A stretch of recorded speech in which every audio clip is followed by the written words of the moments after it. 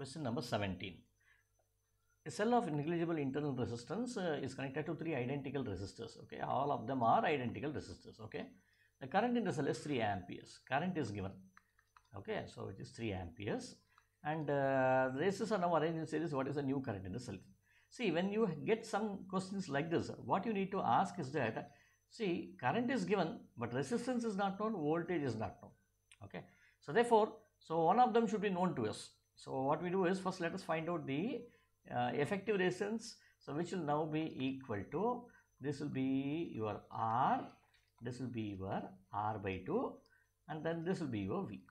So which will be R plus R by 2 will be effective resistance. So there's a V is equal to I into 3R by 2. This is what you get for the first equation. Now if all the three are connected in series, then V will be equal to I2. So here it is I2 into 3R will be the new potential difference by Ohm's law. Okay. So what I do is, I divide one by the other, or maybe I can equate one with the other. Why should I equate? Because it's already known to us, okay, that the voltage supply is not going to change. See, read the question. I am not going to change the voltage over here. Okay, so therefore what I do is I can equate these two. I can now say I1 into 3R by 2 is equal to I2 into 3R, right? So therefore this 3R and this 3R goes away, and I have I1 by 2 is equal to I2. Now what is I1?